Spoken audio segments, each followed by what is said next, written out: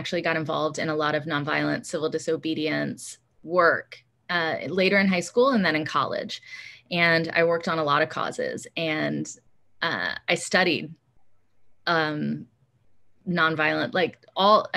there was no one more prolific in terms of writing than Gandhi, but studied a lot of other theorists in college and really felt like this was something me and my views could use and learn from on the left, because I was on the streets and we were protesting and locking ourselves to buildings and causing a big scene outside of the White House or outside of, I was a vegetarian, I'm still a vegetarian, but we had a protest outside the circus where there was animal abuses, and I locked myself in the center of a three-ring circus by the neck.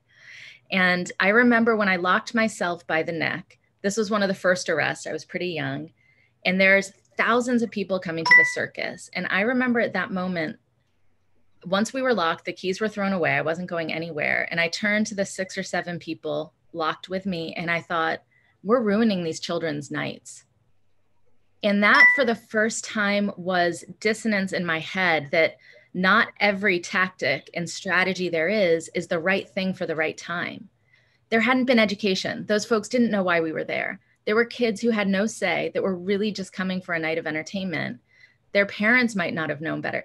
And that's when I got really, really into the idea of escalation of tactics, that you really have to start at the first part, which is a conversation, which is really understanding where each other is coming from, finding that common ground to talk about the common pain that we all share to move an issue forward. I actually started in college this conference. It was called the National Conference on Civil Disobedience, where I wanted to bridge academia with activism.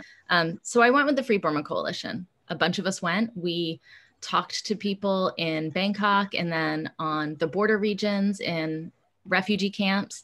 We actually crossed the border and spent some time inside the rebel camps of a lot of the ethnic minorities who had fled the city and were trying to protect their own land. We went in to Myanmar. We handed out very small leaflets. They're the size of business cards. And they said, we are your friends from around the world. We support your hopes for human rights and democracy. That's it. But in a military dictatorship, that is highly illegal. We didn't make our flight home. All 18 of us were arrested. I didn't know at the time. And we only spent about a week in jail. We had a sham trial.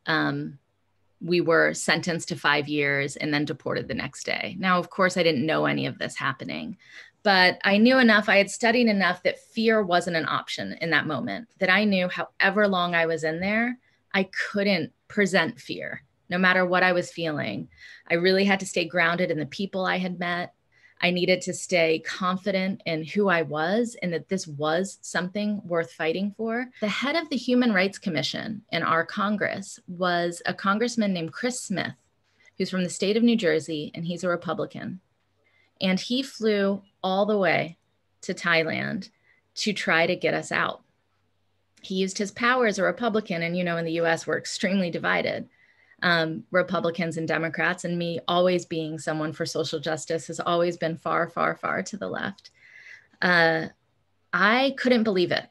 I really couldn't believe that somebody that identified as Republican was going to come across the country because he believed in us and he wanted us out. And he also had been speaking out against the human rights abuses in Myanmar for a long time.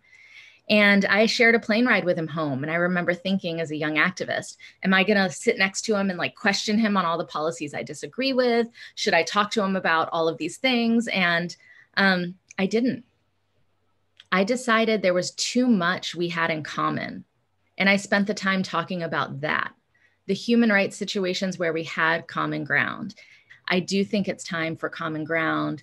I think it's time to reach across the aisle, not so we can, come up with a moderate solution, but reach across the aisle to the other people suffering who have different views than us. We're suffering from the same things, from a bad economy, from this divide and conquer and pitting each other against each other. We're all suffering from that, but we can't seem to bridge that divide. And so I think that's necessary.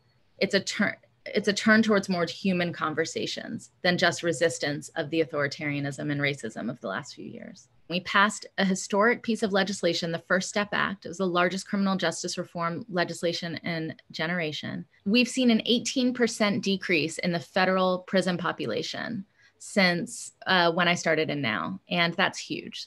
That's huge. Huge. We haven't seen, we had been in a tough on crime, incarcerate everyone you can for a long time. And now we're seeing that decarceration because of that ability to work across the aisle, find common ground, and really keep the people in mind who need it most. The people who are locked away on these long sentences for no reason. How do we bring them home? I can't say it enough. Hurt people hurt people. So I know, although our pain is not equal, I know that that white supremacist has something painful in their past. Something has hurt them to be able to hurt us. I know it. It might not be extreme. It's not an excuse. It's just a discovery.